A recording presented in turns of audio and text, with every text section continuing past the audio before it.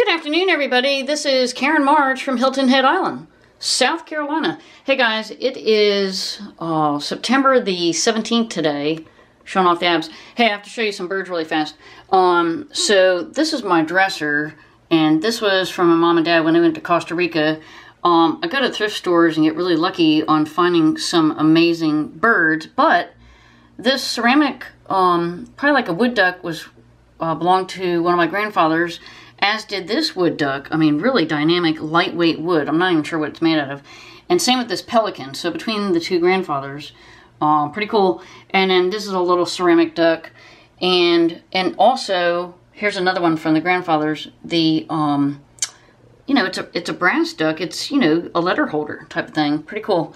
And then I think I got this set of ducks over at Sylvan Heights Bird Park. And then I've got two matching birds from Diane Wren. She's up in New Hampshire. And they're really supposed to be hanging, but they're not. And then, of course, I've got Freedom and I. That was at the Residence Inn 2 years ago. Sorry for the reflection. Oh, there's my shorts. Here I am. Woo!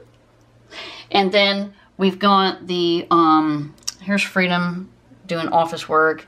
And so I've got all sorts of pins. Now, I've done another video with everything on here, but these are all fun collectibles, and I get these bird frames, you know, at auctions, silent auctions, to raise money for parrots.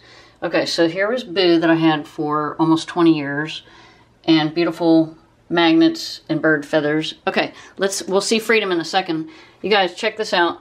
When Boo passed away, I got this beautiful ceramic cockatoo from Erica and Lucy at work. That was really nice. So that was Boo doing a little bit of weightlifting. And then I just got all these cute miniature, look at this, a blue and gold macaw. I got these from the Oasis Sanctuary. So that's where I went to visit after Boo passed away. And then here's Freedom the Parrot on the bed. Do you love it? And so I've got family pictures there. Woo! Here's me as a kid, super high forehead. You gotta love it. Jimmy and Steven. And so then we got these macaw birds. And then, of course, I've got pictures of Boo everywhere. And that was like one of his famous pictures. Always looking backwards over his shoulder. Hey, Freedom. And Freedom is exhausted. We're gonna go out in a minute and meet people. Hey, Freedom. So Freedom got scared today. I was pumping out 20 videos for Feather Friends Forever from our trip last year. Freedom and I always go visit all the birds. And he saw on the screen a Catalina macaw flapping its wings. It really scared the heck out of him. Even though I had the headset on, you know, he just totally panicked. Okay, here's my bird nerd shirt. We've got Feather Friends Forever. Hooray!